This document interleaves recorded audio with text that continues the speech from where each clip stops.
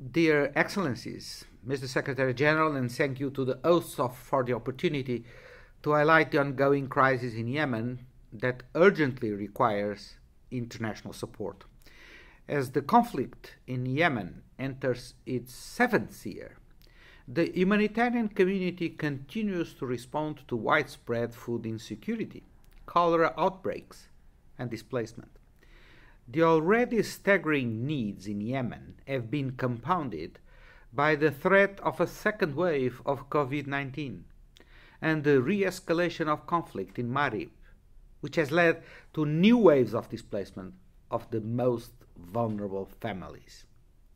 UN data for 2021 shows record levels of acute food insecurity, raising major concerns over the impact of hunger on particularly vulnerable groups, especially internally displaced people and migrants, many of whom remain stranded in Yemen with little to no access to resources or assistance.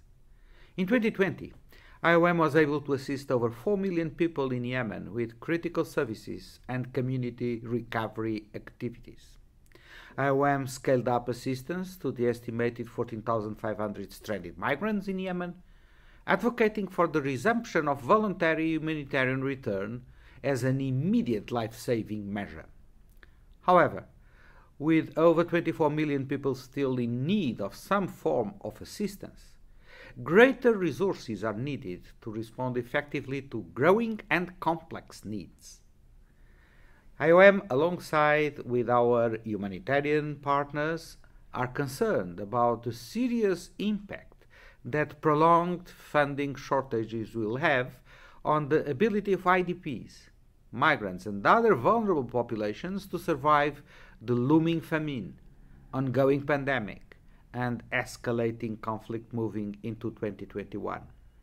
Funding shortages had real consequences in 2020, which were particularly heartfelt in cities like Aden and Marib, which host thousands of migrants and IDPs in dire need of support and with already limited access to services. While an immediate humanitarian response remains critical in Yemen, IOM continues to advocate for a lasting peaceful resolution to the conflict. IOM reiterates that an immediate suspension of hostilities, followed by a political solution, is imperative to protect the welfare of the most vulnerable populations in Yemen. This is most urgent in Marib Governorate, where recent conflict continues to worsen needs on the ground, putting the lives of hundreds of thousands of IDPs, host community members, and migrants at a heightened risk. Thank you to the government of Sweden and Switzerland for their active coordination, and to the donors present for their generous financial contributions and political commitment to the humanitarian response and peaceful resolution of the conflict in Yemen.